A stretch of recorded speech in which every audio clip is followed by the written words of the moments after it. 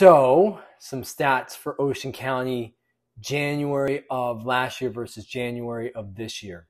Here we go. Closed sales.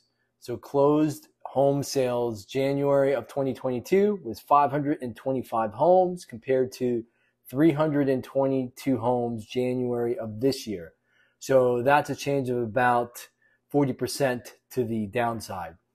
Then you've got closed cash sales, and that's 109 January of last year versus 87 January of this year. So that's down about 20%.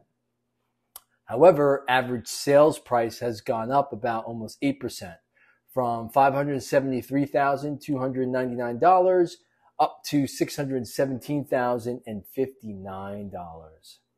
The median sales price, that has also gone up about 3.5% from $450,000 to $465,833.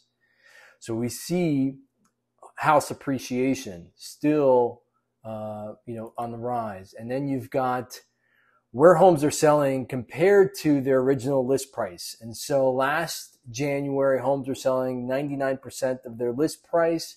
Now buyers are getting about a 2% discount from the list price, and homes are selling January of this year 97% to their list price. Okay. Average days on market has actually increased from 32 days January of last year to 41 days January of this year. So for me, that means we are getting into a more normalized market based on these stats.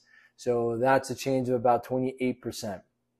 Inventory, no shocker here, still, on the decline. So nearly 40% change there. 535 homes were available last January.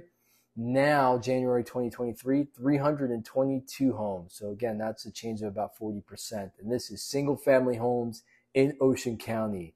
So hope this helps. I'll see you guys on the next one.